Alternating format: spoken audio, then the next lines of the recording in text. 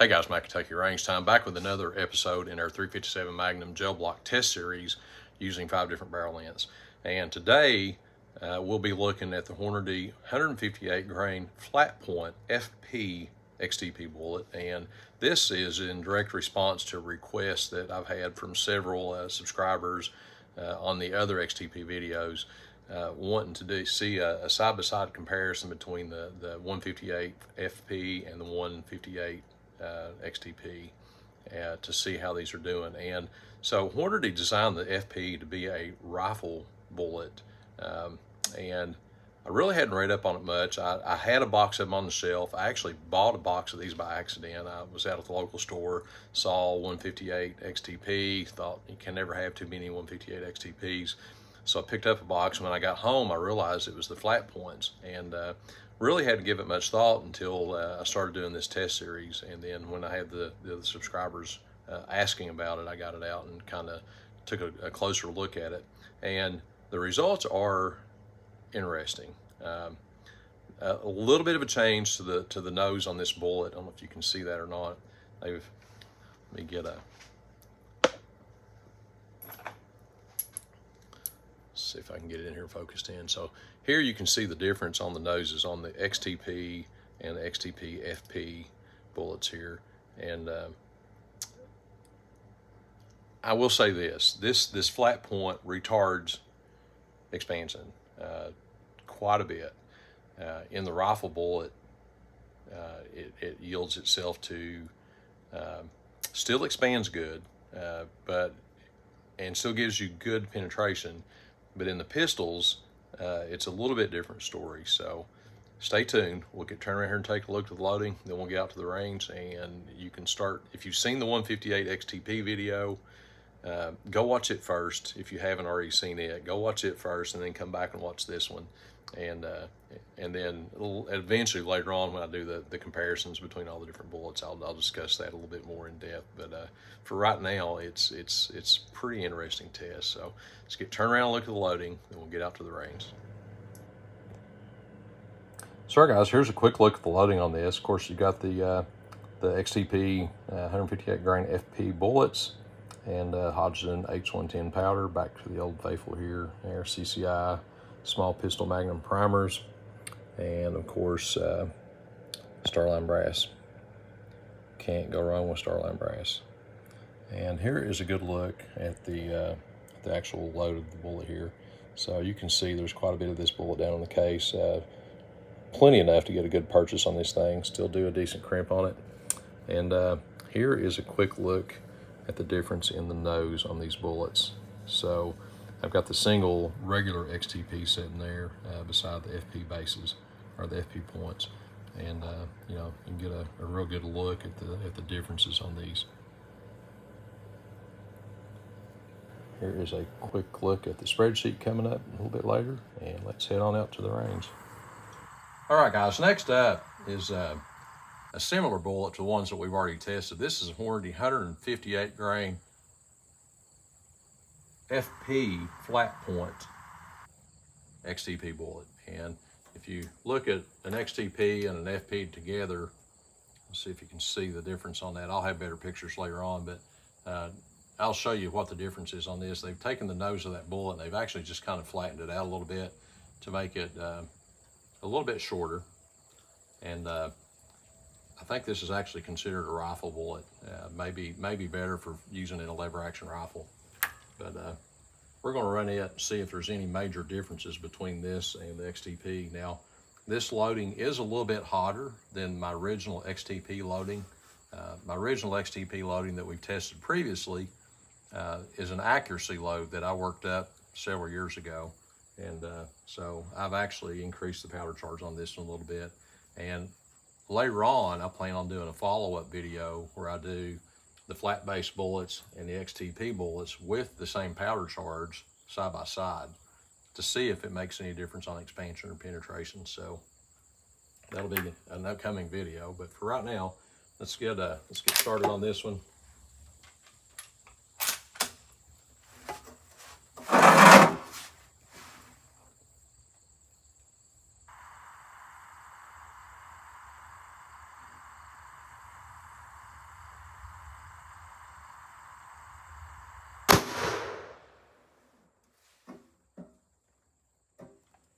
1720 for the velocity. And let's go see what we did.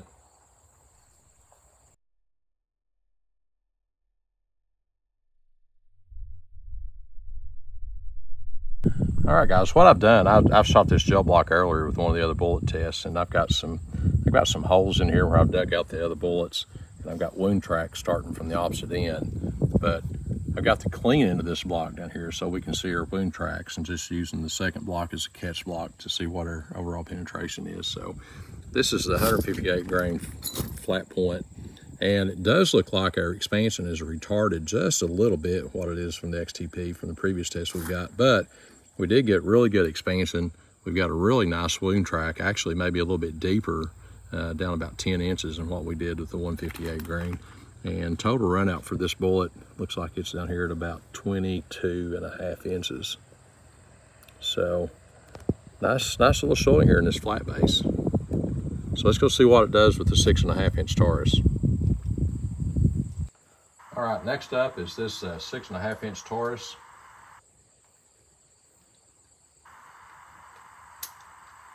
With the Hornady 158 grain flat point XTP bullet.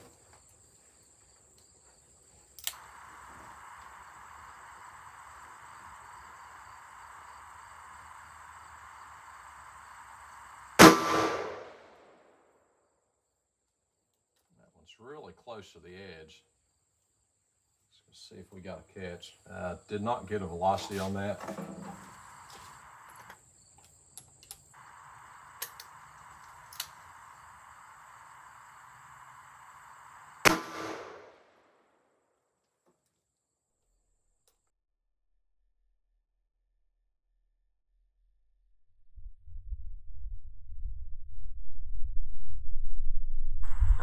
All right, guys, so our wound track is right here. We're really close to the edge on this one. I'm surprised it didn't squirt out the side, but looks like we had penetration opened up here by 2 inches. We got some lead fragments, got a nice temporary wound cavity, and this bullet is spiraling. You can see the spiral as it works its way down through here, and got more lead fragments coming off again. And here we are laying out here at all of 28.5 inches of penetration. Take a look at this thing. So we did not get the expansion on this bullet that we've been seeing on the regular XTP, but we do have good expansion. So let's go back and see what it does, how the other pistol barrel lengths. All right, guys, next up is the Hornady 158 grain flat point XTP bullet out of the Rigger GP 100 5-inch barrel.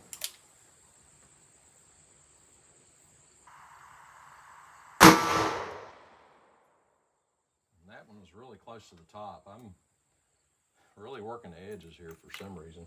Velocity of 12.15, so we did get a velocity catch on that. Let's go see if we got a catch in the gel block. All right, we did not get a catch in the gel block with that round, so let's try another one.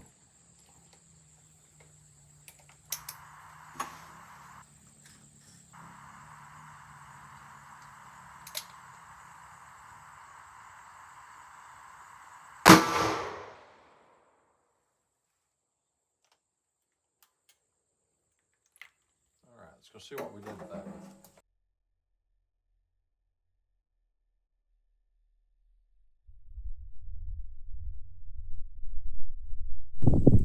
All right, guys, here's the wound track for the 5-inch, and I will note that we're not getting the expansion from this flat point bullet XTP that we did from the regular XTP, nor as fast as we did with the 20-inch rifle. So wound track tracks down through here, and we do have some rotation going on, and we go past the rifle bullet, and it looks like we're out here at about 25 inches of penetration. This is the Rigger 5-inch. So we're getting good penetration. We're just not getting these things flattened out with the revolvers like we did with the rifle. So, all right, let's go try the 3 and the 2 inch. All right, guys, next up is the Rossi 3 inch. It's a RP63. And we're not getting the expansion at the lower velocities with this flat point XTP that we did with a regular XTP in the 158 grain. So let's go ahead and shoot this out. And I'm curious to see what the overall results are after we get everything said and done.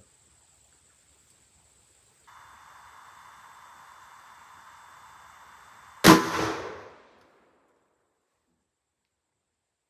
did not get a velocity on that one.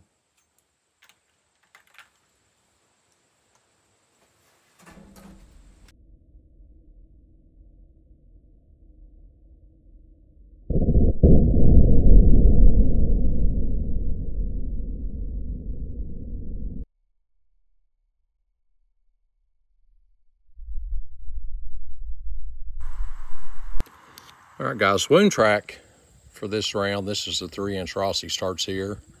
And we had very little expansion up front. This is the wound track running behind. It comes down here, it crosses down,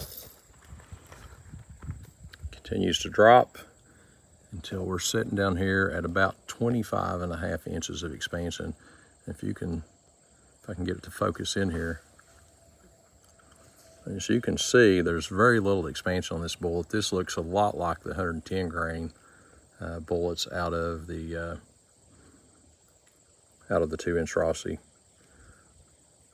Just the cuts in the petals opened up, and that's about where the expansion stopped on it. So let's go back and actually try the 2 inch Rossi and see what's going to happen. My prediction is it's going to blow out here maybe a little bit deeper than this one had, with similar expansion, or it may be a little bit shallower with similar expansion. So, all right, one way to find out. All right, guys, 2 inch Rossi with 158 grain Hornady flat point XTP bullet.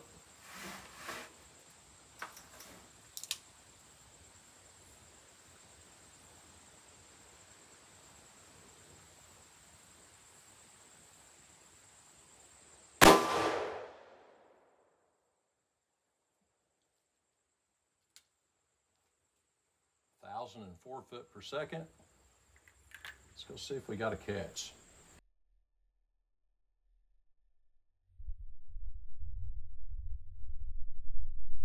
All right, guys, right here's our wound track on this one. And I'll just say, I've already cheated and looked at the bullet. There is practically no expansion on this thing. So follows right down through here. And we are sitting down here at about 28.25 inches of penetration. But take a look at this bullet, guys. There is very little going on in the front of this bullet. Doesn't look like it even peeled the copper jacket all the way back. So curious to get this thing out here in a few minutes and actually take a look and see what it did. So let's get back out to the shop here and we'll look at all these. So, all right, guys, so here is a look at the bullets after I got them out of the gel block. So going from right to left, we've got the 20 inch, the 6.5, the 5 inch, almost identical performance out of those. I think the velocity on these two were really close, actually. For some reason, either the Taurus is yielding slow velocities or the Ruger GP100 is actually yielding faster velocities. Something to do with the rifling cuts is my guess, but for 1.5 inch difference in barrel, these two revolvers have been running really close across a lot of my different tests that I've been running. And then we go on over to the 3 inch and finally to the 2 inch. So right off the bat, this 20 inch rifle bullet does just exactly what we would want it to. You know, nice expansion, nice big mushroom head out there. The 5 and the 6.5 inch, they have opened up. This is not your typical opening up from an XTP, the standard XTP nose. Those petals normally fold back flat, and these have kept some sharp edges. I'll get an overhead view here in a second, take a look at those. And then, of course, almost nothing going on the 3 inch and the 2 inch. Just not enough velocity there to drive this new tip design open on this XTP FB. All right, here's the profile shot of these bullets now. You can kind of see what I was talking about with the shape of the copper petals on the 6.5 and the 5 inch, and there's the 3 inch.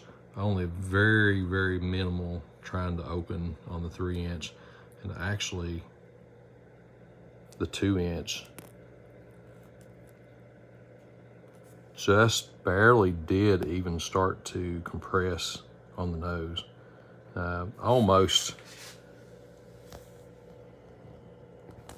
Almost an imperceptible change in the nose of this bullet. Maybe starting to flatten out and getting just a little bit wider than the factory load. Without the rifling marks on this bullet, it might be easy to think that it did not do absolutely anything in the gel block. So, all right, guys, there it is. That's the Hornady 158 grain flat point, the FP XTP bullet.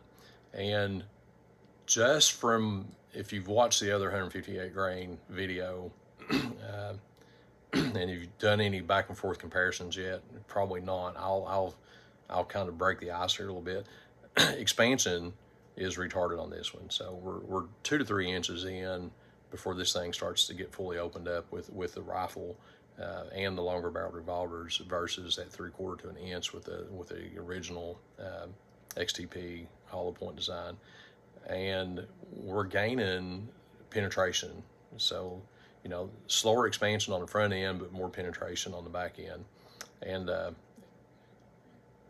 with the short barrel pistols, almost no expansion. The 3 inch and the 2 inch were basically nothing to even talk about as far as the expansion goes. So this bullet is designed to be more of a faster velocity, long barreled pistol or rifle bullet.